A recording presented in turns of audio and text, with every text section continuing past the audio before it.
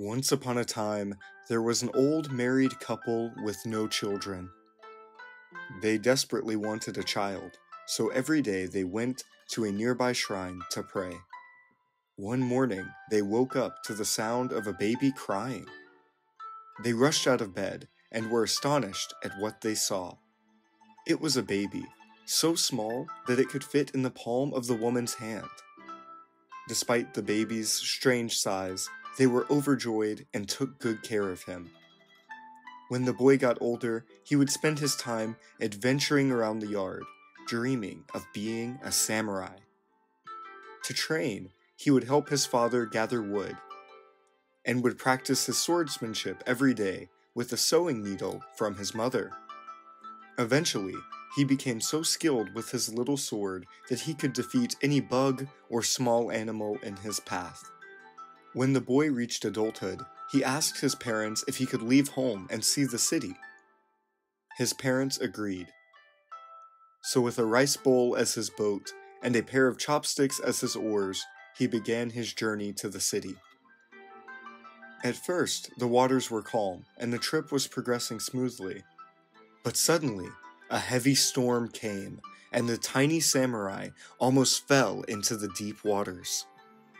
But as the storm passed, he looked up and saw a bridge bustling with people. He had made it to the city. He began walking around the town, careful to avoid being stepped on. When he eventually came upon the entrance to a beautiful palace, he wanted to get a better look inside, so he grabbed onto the feet of a swallow and flew into the air. From there, he spotted a beautiful princess and was determined to meet her. When he spotted the princess's father, he hopped down from the bird to speak to him. He asked if he could become one of the king's samurai. Amused at the thought of having such a very small samurai, he agreed.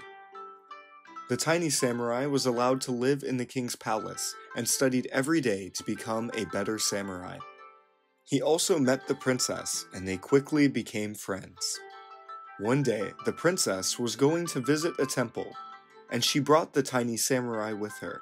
But on the way to the temple, they were stopped by a fearsome Oni. It quickly knocked out the princess's guards. But the tiny samurai was not afraid and promised the princess that he would protect her. He attacked and stabbed his sword into the Oni's finger, but the Oni quickly grabbed him and swallowed him whole. Once again, the Oni went to attack the princess when he suddenly cried out in shock from a sharp pain in his stomach. It was the tiny samurai poking away inside the Oni's stomach. The Oni fell down in pain and coughed up the tiny samurai. Now scared of the tiny samurai, the Oni apologized and ran away in such a hurry that he dropped his magic mallet. The princess picked it up and playfully waved it over the tiny samurai.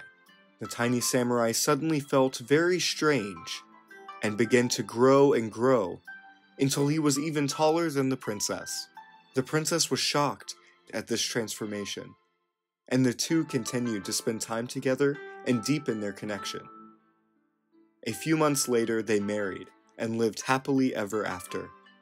And after the wedding, the tiny samurai, who is now a normal-sized prince, returned home to visit his parents. His parents were so proud when they heard of all that had happened, and they lived happily ever after as well.